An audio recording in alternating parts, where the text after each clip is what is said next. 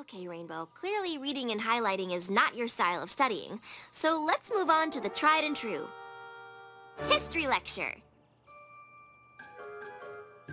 Yes, Rainbow? Is it snack time? No. Recess? No. Can't we just watch the History of the Wonderbolts movie? No!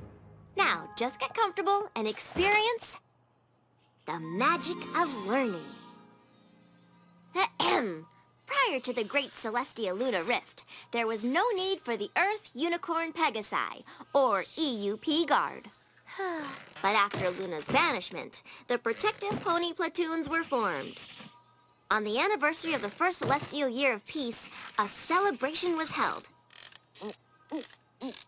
Headed by General Firefly, an elite team of aerial performers were chosen to help commemorate this auspicious occasion.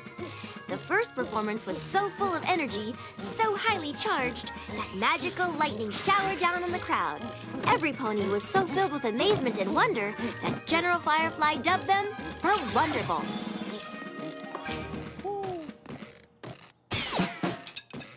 Rainbow Dash, can you repeat any of my lesson?